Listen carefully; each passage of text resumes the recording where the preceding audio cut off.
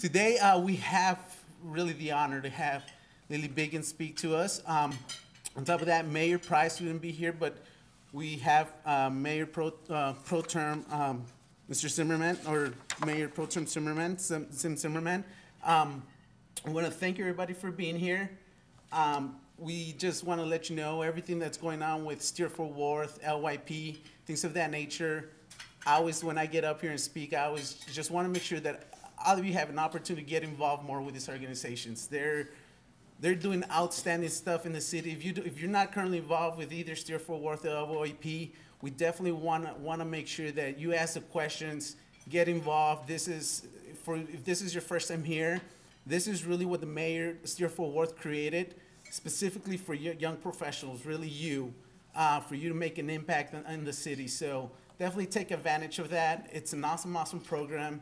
I've been involved with the education task force. There's a lot of task forces out there to do. LYP, the same thing. We're doing a lot of really cool things in the community. So if you're here and you're just kind of checking it out, you heard somebody got an invite, great food, you're going to come here, Ms. Biggins, speak. Definitely, that's awesome, but we definitely want you to, if you have questions in regards to the actual organizations, please ask. Well, I won't take much of that any longer now. I'll introduce Mr. Or Mayor Pro Tem Zimmerman. He'll actually do the introduction from Ms. Biggins. So, Mr. Mayor Pro Tem Zimmerman. Nice to meet you. As long as he didn't say Mrs., I guess I'm okay. Well, welcome. Thanks for attending today's Young Leaders Luncheon. You know, I look out at the room. This is the second time today I've been able to look out across a room filled with young people. This morning it was a prayer breakfast at Southwest Christian School. People were a little bit younger than you, but the mayor, when she came up with this idea, we talked after she had gone through the election. And one of the demographics that we noticed was missing was you. The young people were not voting, they were not participating in the city activities, and so the mayor, to her credit, said, I'm going to do something about that. And that's how SteerFW came to be. And it's been amazing to watch all of you grow and learn more about your city government and how you have a very important part in it. Special thanks to Joseph DeLeon and everybody for hosting this, and thanks to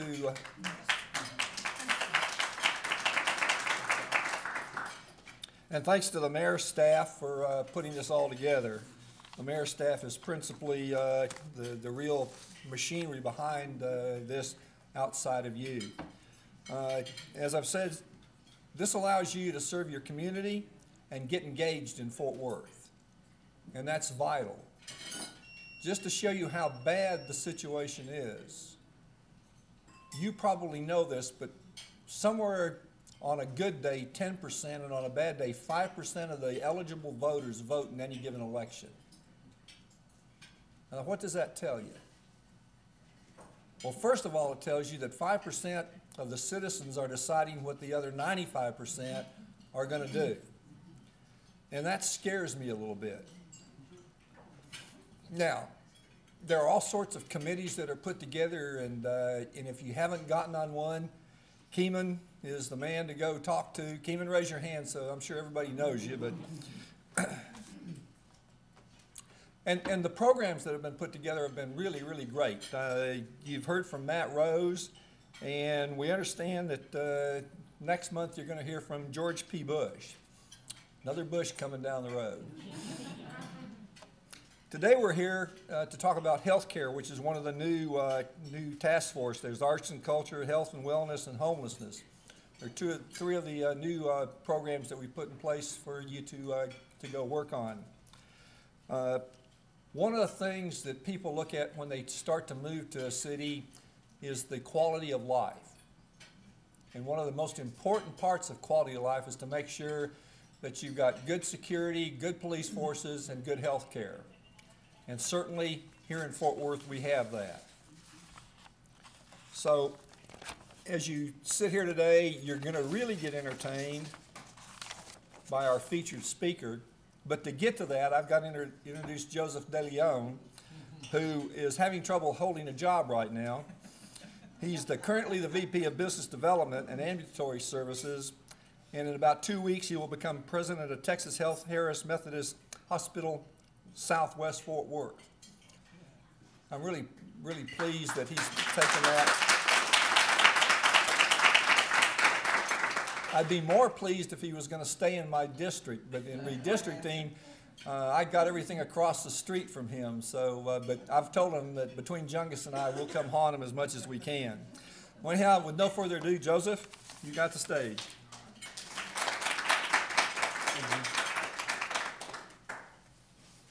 It's always nice to shake hands with another ring that looks similar to mine.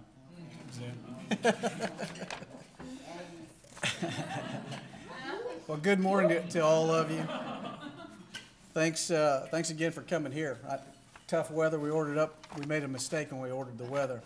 We checked the wrong box. But it's my privilege just to welcome you again and to introduce to you my boss and also my friend.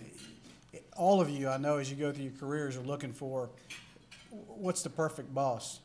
And the perfect boss is going to be somebody that I've been fortunate to have, and I get to introduce to you. She is a woman who has many years of experience, who has a great perspective, but most of all has a heart that is that seeks every day to serve the community. She is all about her community. As you hear a little bit about her background, you'll see that it's not just talk, it's what she does every day. Even this morning, as she spent time over at the Texas Workforce Commission, as she spends days and hours serving on the DFW Airport Board of Directors, now is serving in her second term as the chairman of that board. As she has been honored by numerous organizations, including the Renaissance Cultural Center. In 2004, she was given the Living Legend Award. She's honored by the YWCA's Tribute to Women in Business. I've got a list that goes a whole page. I'm only going to give you about 4 or 5 of those. Safe Haven Legacy of Women Award in 2012. The President's Volunteer, this is the President of the United States, Volunteer Call to Service Award, which is the nation's highest honor for volunteer service. And you don't get there for serving 100 hours a year. You get there for serving thousands and thousands of hours over the years. But Lillie Biggins is an RN. She became an RN at the JPS Nursing School a few years ago. I'm not going to tell them how many. But then she received her bachelor's in nursing from UTA and her master's degree in nursing from Texas Women's University. She also is an adjunct professor, has been at UT Southwestern and also at UTA over the years as well. Lillie has many, many years experience as a chief nursing officer, as a nurse taking care of patients at the bedside, and has been president of this hospital for almost a year now, after serving here as a vice president of operations for about 12 years. So Lillie has served the Metroplex from Parkland Hospital to JPS to Plaza Hospital here in town, and also as part of Texas Health Resources and Texas Health Harris Methodist Fort Worth for almost 14 years now, maybe 15 years now. But so, without further ado, I could go on forever, like I said, telling you about Miss Biggins, but she is a woman, a leader who leads with heart, and that's what is a privilege to all of us here at this hospital. So, turn it over to Lillie.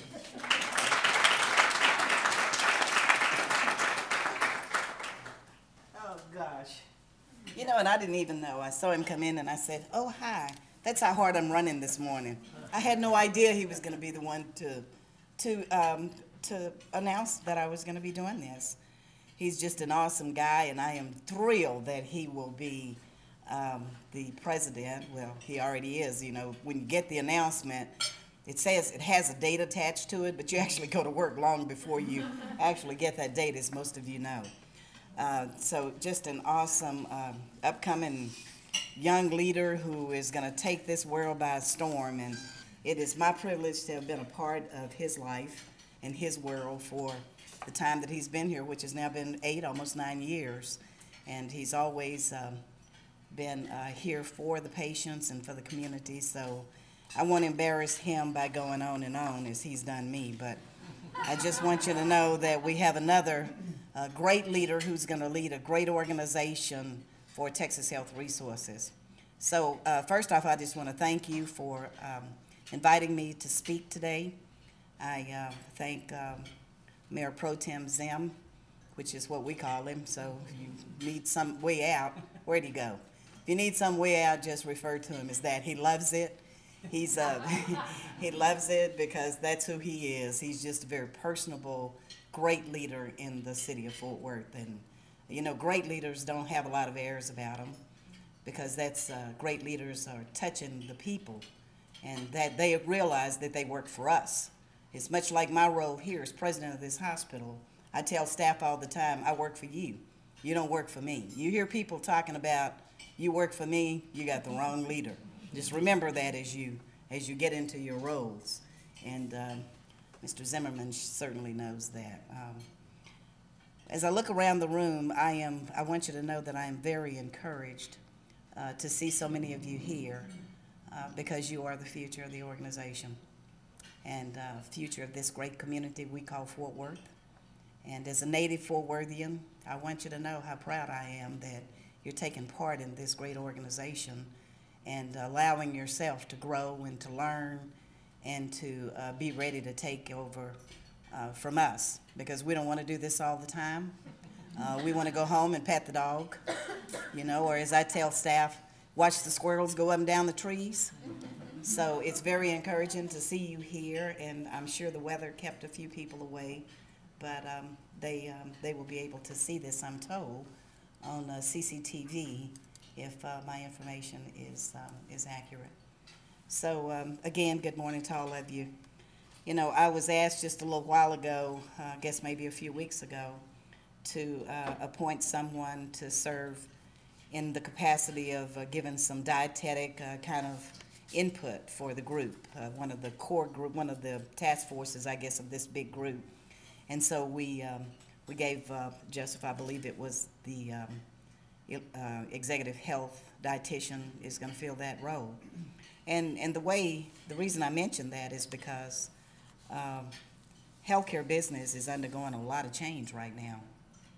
And one of the things I want to talk about as I start is about how Texas Health as a system continues to be at the forefront of many of these changes. You know, we've been a sick care organization, which means if you're ill, you come to the hospital and we take care of you.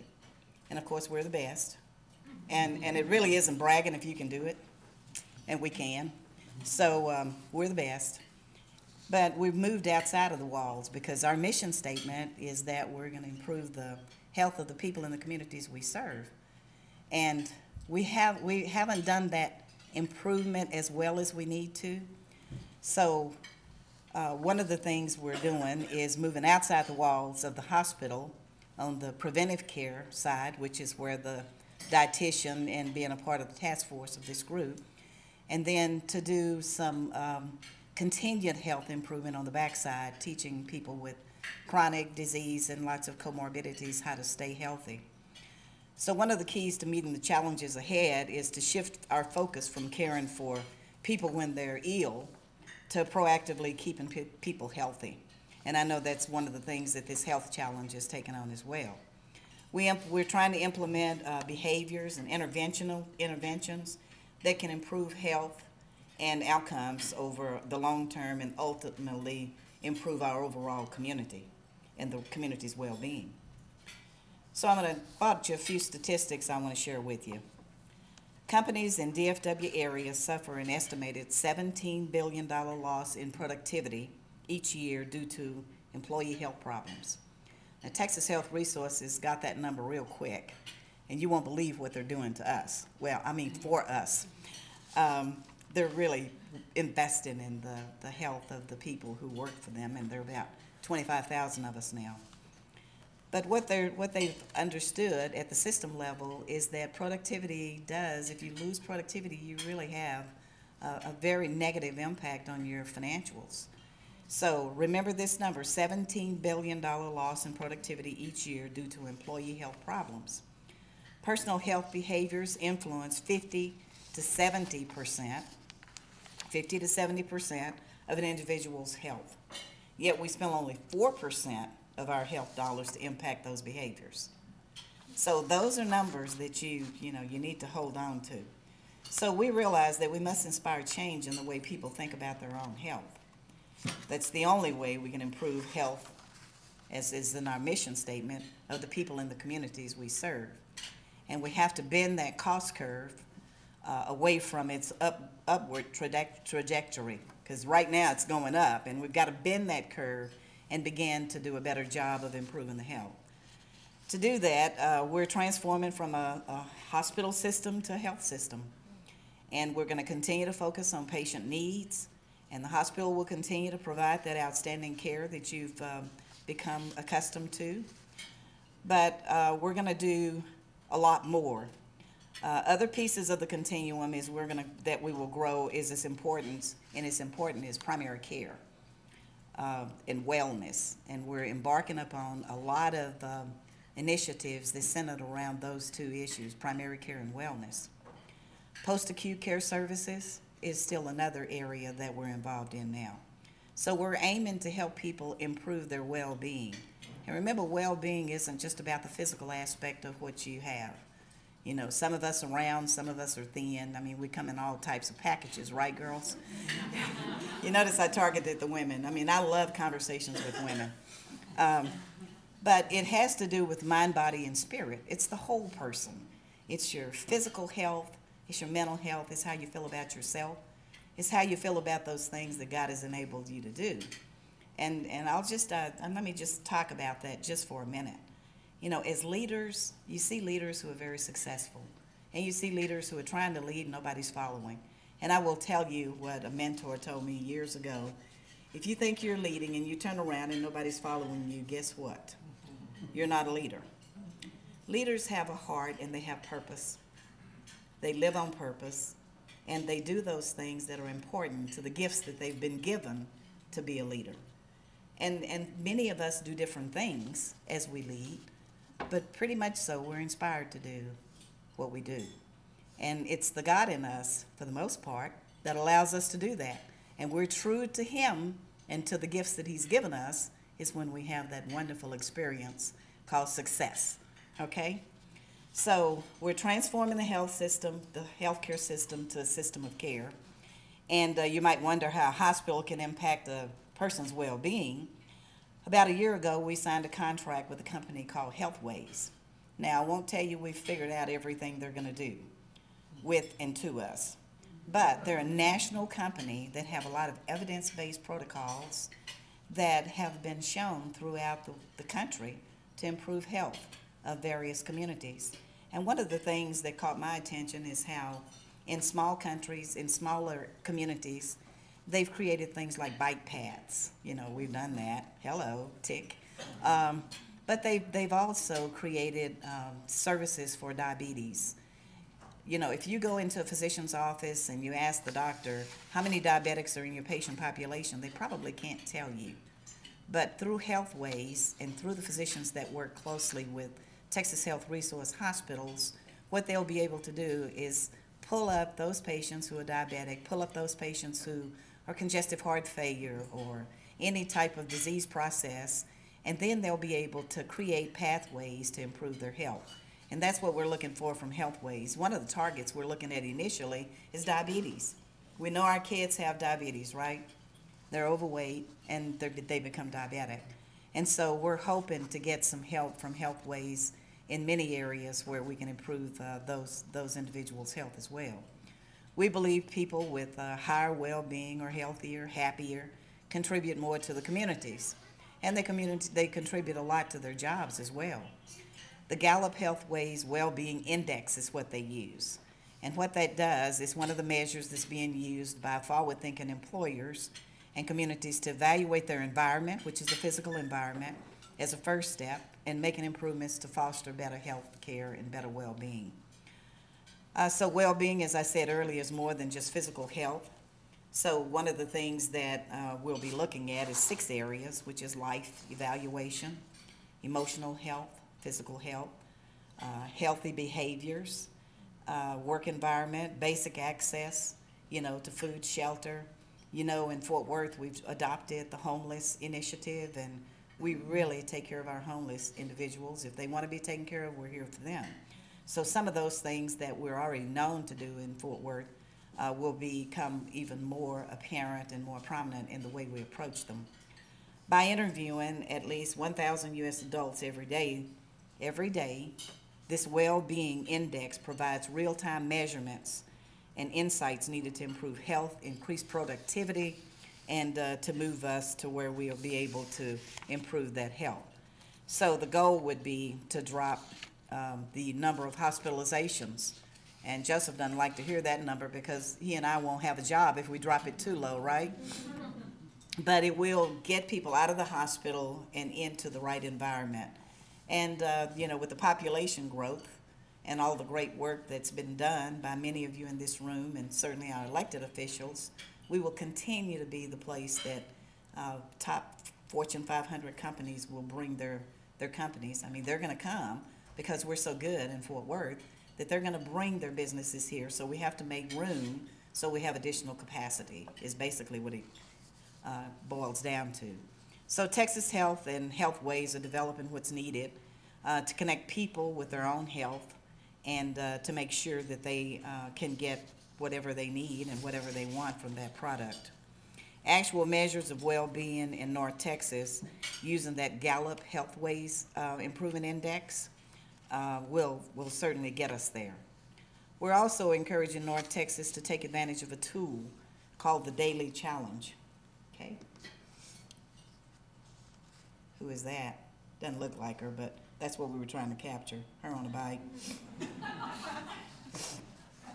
These are the well-being dimensions I talked about. And here's the daily challenge. And I want you to take note of this one because we're encouraging North Texans to take advantage of this tool. Every morning you'll get a pop-up and it's a daily challenge. And what they do is they offer you certain things that will improve your health. It's really neat. I've been doing it now for about 3 months. It's a lot of fun. One morning they said, sit on the floor, raise your knees up to your chest, lay back and rock. And I thought, nah, I'm not going there. But other things they talk about, things like try and get, different beans and vegetables in you for a day. Try this for a little bit. There's the website. It's texashealth.org/wellbeing.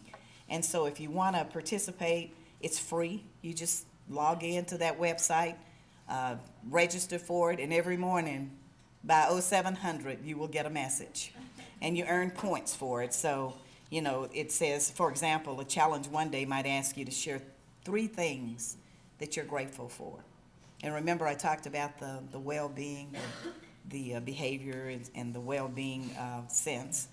So you think about 3 things that you're grateful for, and then you name a sport or exercise you'd like to learn and take up again is one of the challenges. And so what it does is it says, that's the question, and then it gives you the reason that that's so important to your well-being. So I wanted to share that with you and bring that to you as an offering from Texas Health Resources.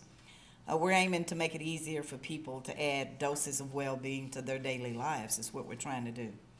Our mission, as I said, is to make sure that we take care of our community. And for that, to do that, it means that we're going to invest in it. So I talked a little bit about faith a few minutes ago. And I talked about being servant and being served, how we serve and how we actualize ourselves. This emergency care center is what I want to talk to you about right now.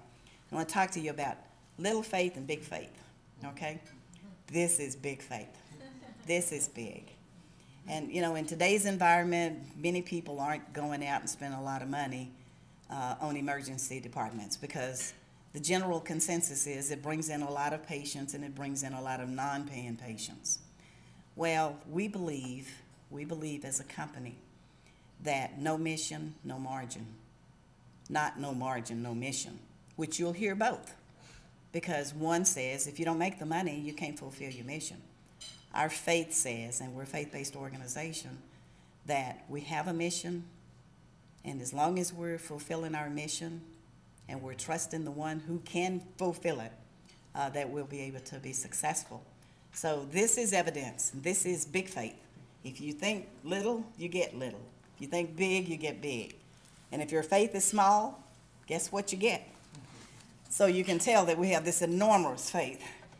And the new emergency care center we're in the process of building is going to be unlike any other.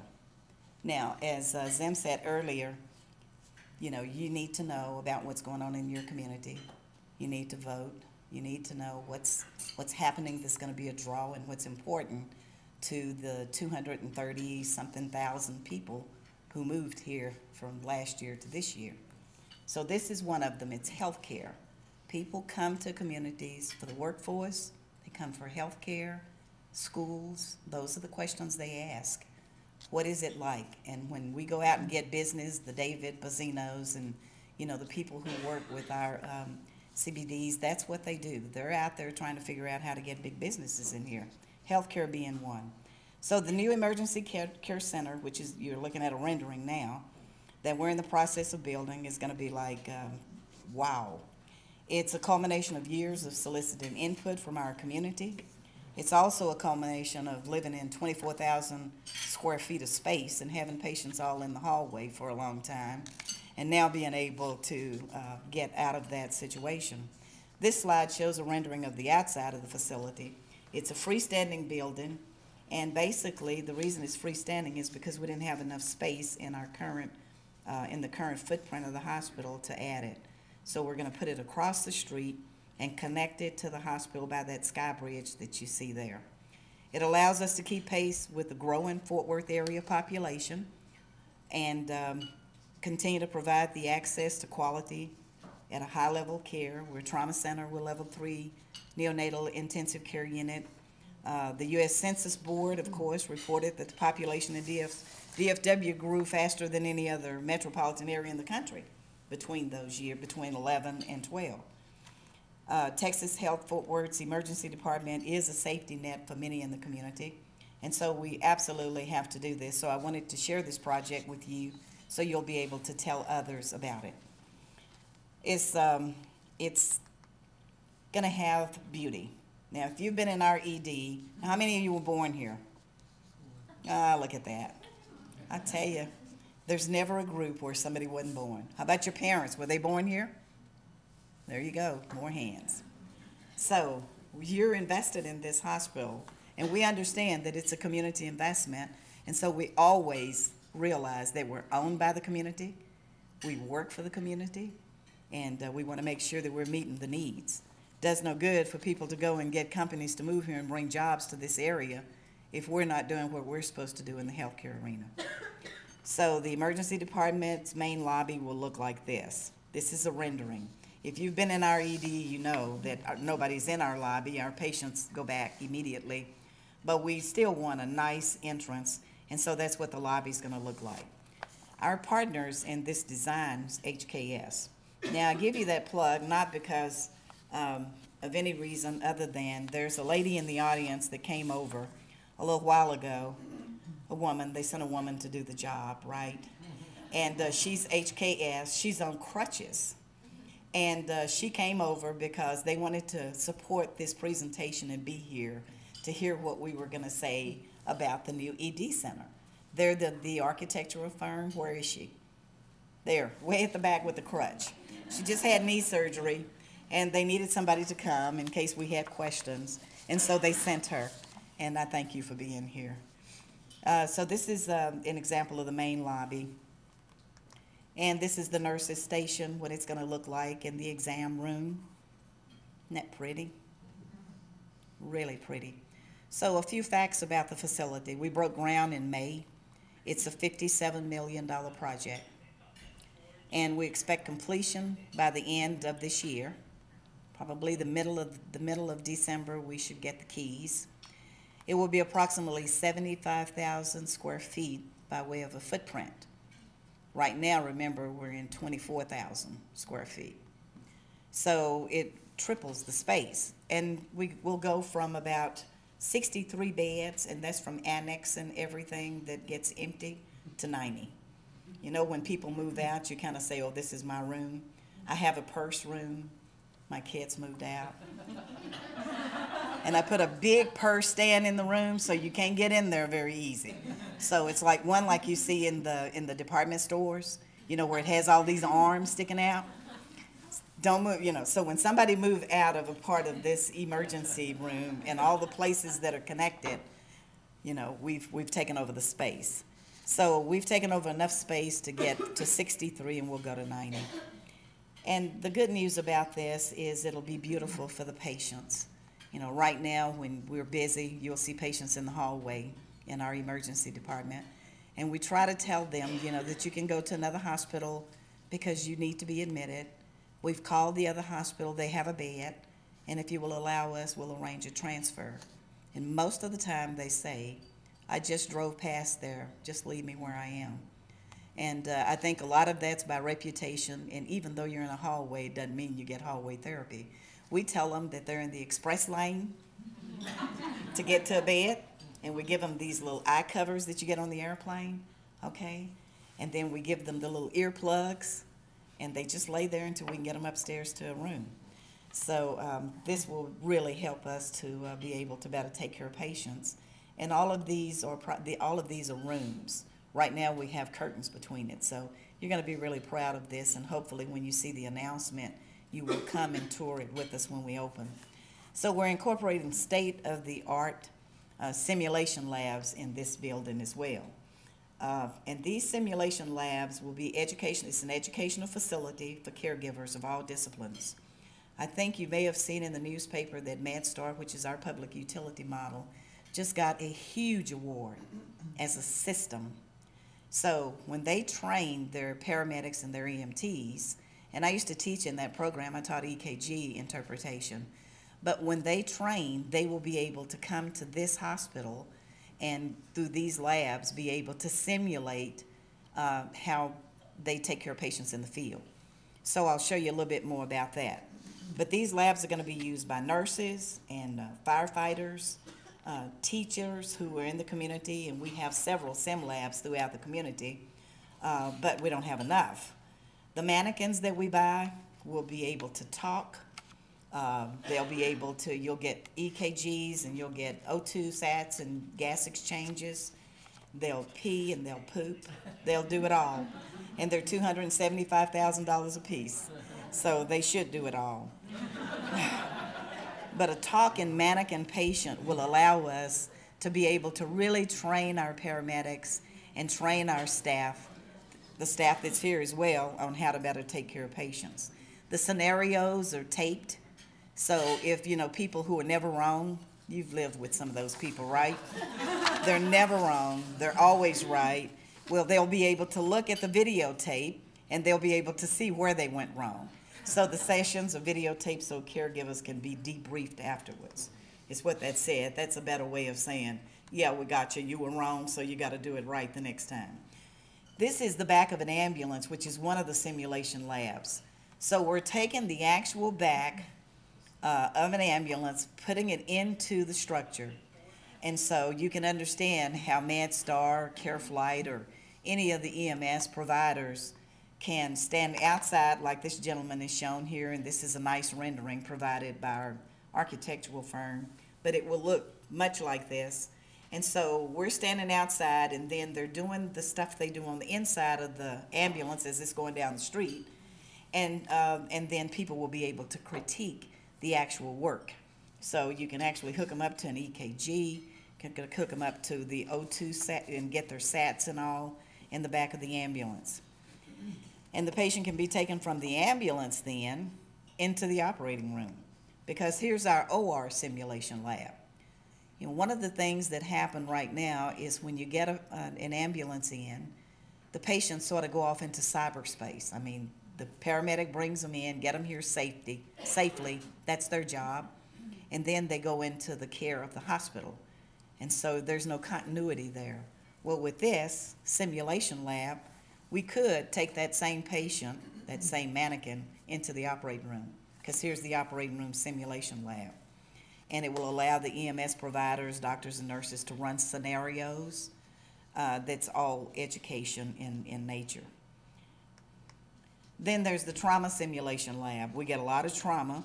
We're a level 2 trauma center.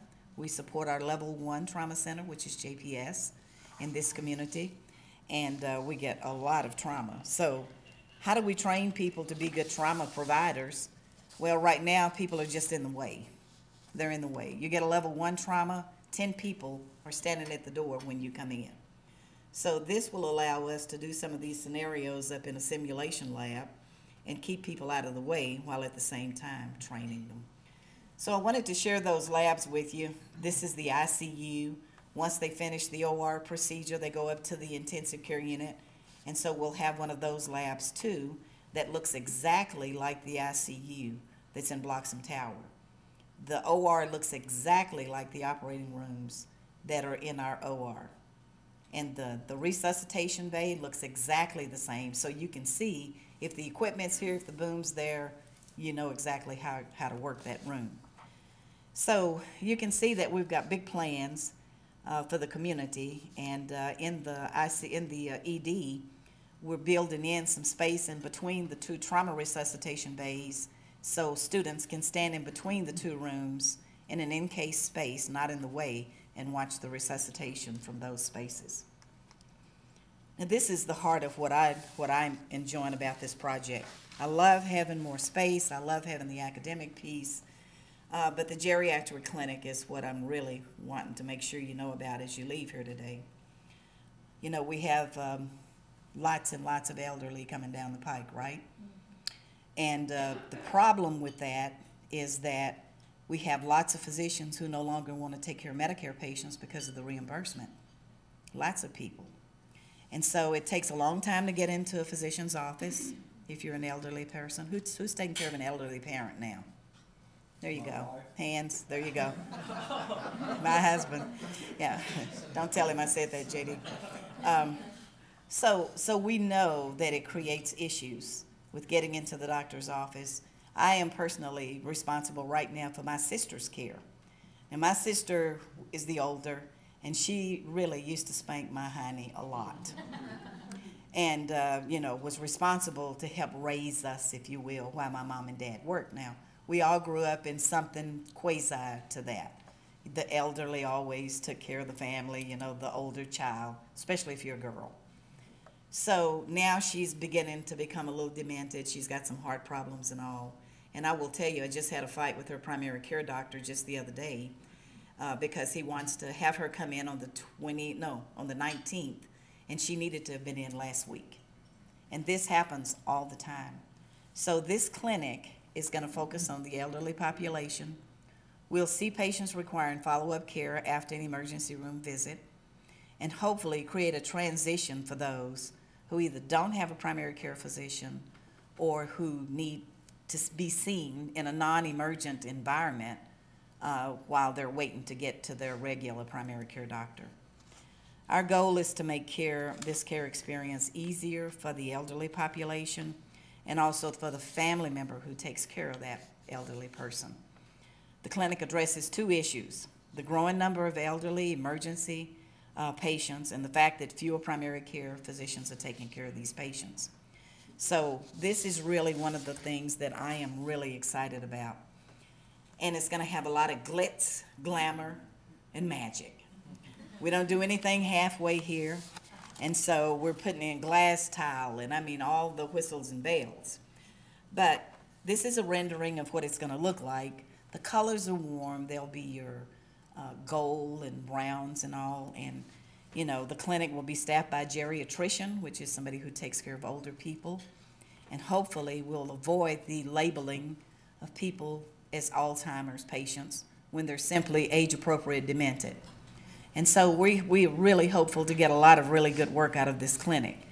We'll have a lab there, we'll have x-ray capability there, and we hope to see patients who have disease processes like COPD, chronic obstructive pulmonary disease, diabetes, heart failure. And this is an example of how we're shifting the focus from being in the emergency room and in the hospital to doing some preventive training and then some post-acute care. In the back of this second floor where this clinic is and these simulation labs, there are huge classrooms being built. And we're going to do Zumba classes for the elderly. Yeah. And some Pilates and those kinds of things. But mainly, we'll have dietitians there, we'll have people there who can help them with articulating the healthcare system. So I'm really excited about this one. And as I've said to members of our team, I'm trying to get this thing perfected so by the time I get there, it'll be ready. So, as you can see, you know, we're aiming high. We're using our faith to do things that we know make a difference to people in this community. And I hope that you'll come and see some of this when we finish with it mid-December.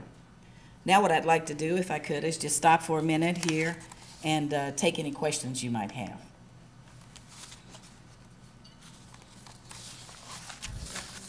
Yes. You spoke a little bit earlier about health and wellness programs, and right now we see a lot of employers that look at health and wellness programs in-house as sort of a luxury. How can we, as young leaders, convince corporations and organizations around how to invest more in their largest investment, their human capital? Yeah, and I agree with that. Pull your data would be where I'd start. It's just pull the data and look at the things we talked about. Look at your productivity. Look at the days absent. You know, one of the things that we did is we looked at how do we keep our employees well? How do we keep them well? So if you do the data dive and see what's in there, and then look on the other side and say, well, how many of those people have diabetes? How many of them are hypertensive, which is a big population? 120-pound people run around with 140 over 80, 150 over 60. I mean, they have these big high numbers, the systolic numbers. So I would pull the data, just ask for the data, and then look for something small. I'll tell you how we did it out at the airport because we had really not invested in that. There was a big vacant building out there, and we began to look at how healthy are the employees. And so they took that big, through the board, took that big open building and put a fitness center in it. And then from there went to, okay, let's get a couple of nurse practitioners to look at doing some assessments. So you may not be able to go all the way fast, but if you take little incremental steps, and we'll bring the mobile unit and help you with pulling some of that data if you want to. We have a Wellness for Life mobile unit. In fact, we will soon have 3. Do you have 3? 4. We'll soon have 4. And what we do is we go into the Lockheed Martins and those other companies, and we do mammograms, and we do all kinds of things. We do PSA prostate screenings, and all of that stuff out in the field. And then we give that data to the companies so they know what they're dealing with. So you might invite us in too. But I just think if you start with the data and ask people if you could do profiles. We fill out a profile every year. And what it does for THR is it asks us, what were your most recent numbers? And then they reward and incent us to go to the doctor. They reward and incent the females to go and get their mammograms. It's $25, but you know, we all like money. And you know, it's a commitment that they have made to us. So the real reason we go and do it is because if somebody cares enough about me to try and pay me to go and get a mammogram, why wouldn't I go do it? Because what's important to the company has to be that human capital. Does that help? Yes. Okay, thank you. Other questions? Yes, ma'am. In addition to the website that you showed us that we can go and register for, what would you say are some additional simple steps that we can take as young professionals to promote health and wellness in the community? Hopefully your task force is going to come up with something. I think Betsy's done a pretty good job of this, the bike trails and all. I mean, there's so many things. And I don't know if you know, but we're going to do some bikes throughout the community. And we'll have a docking station right here on campus. I think that's set to roll out on the 22nd or so. Some of you city folks, it's 22nd, isn't it?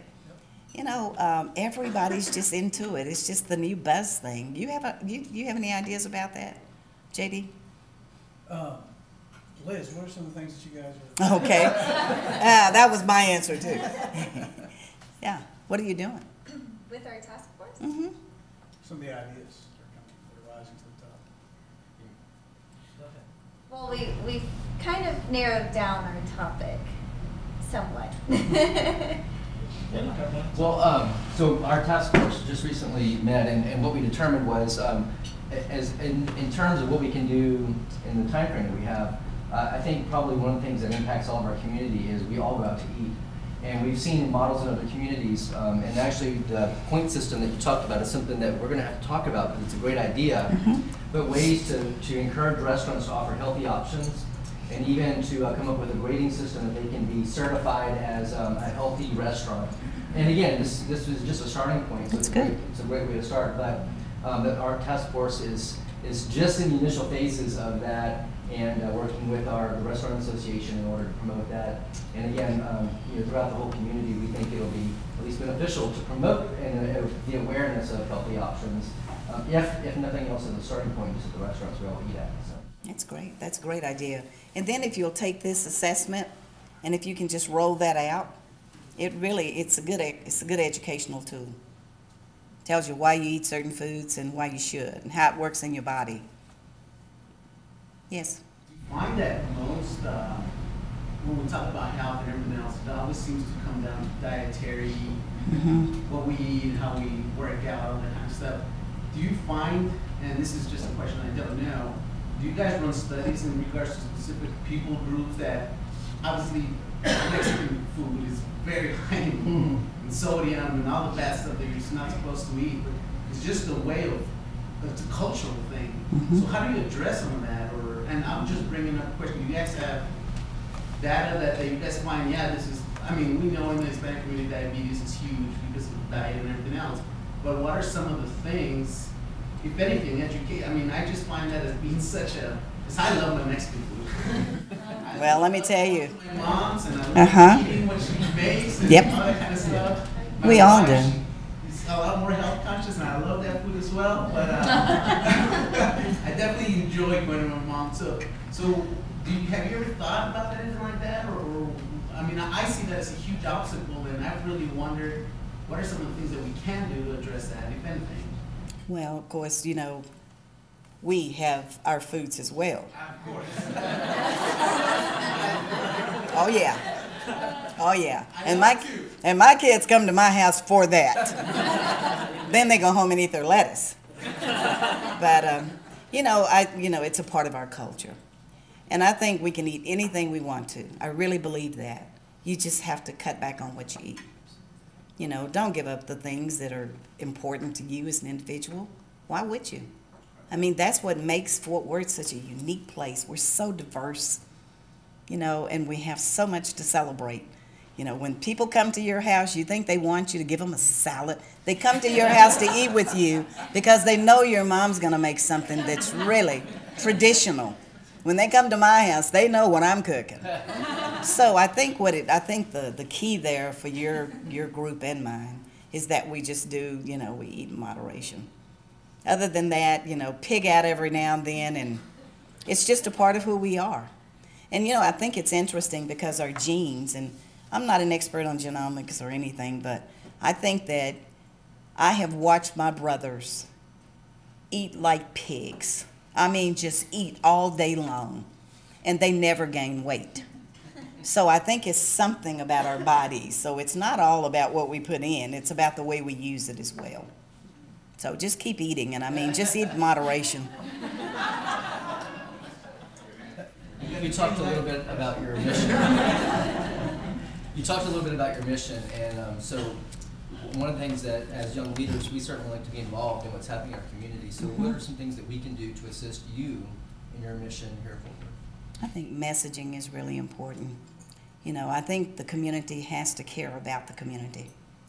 What's important to certain groups of people has to be important to us.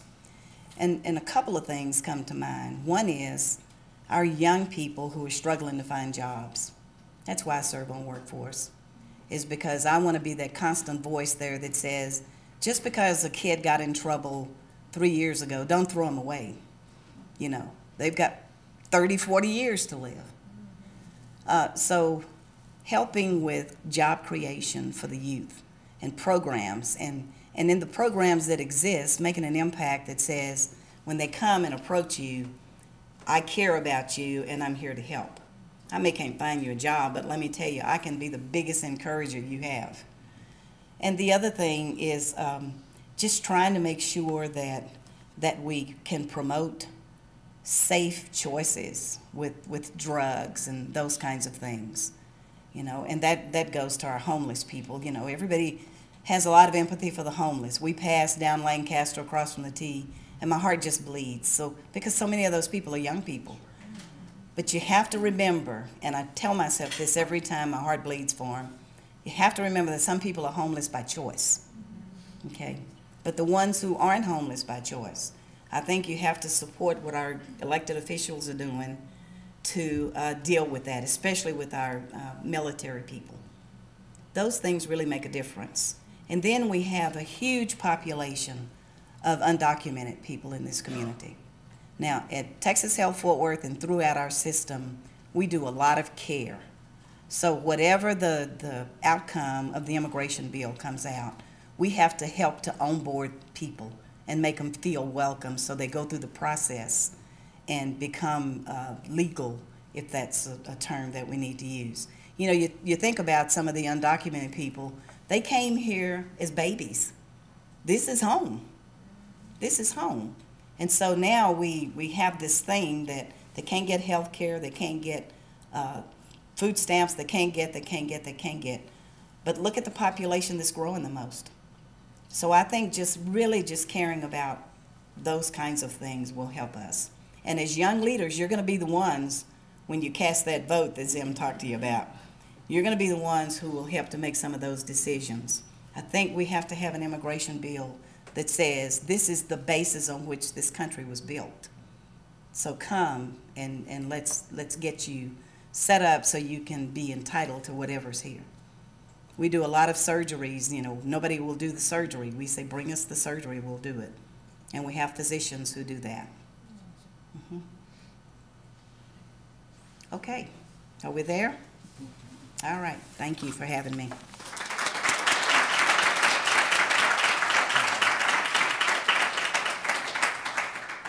Well, thank you, Ms. Biggins. I was so excited when we got you to agree to speak. Mayor, when we sat down to think about the roster for this year, she said, you gotta have Lillie. So this is appreciation from LYP and SteerFW for speaking with us. Thank you very thank you so much. much for having us. Can we get another round of applause for her?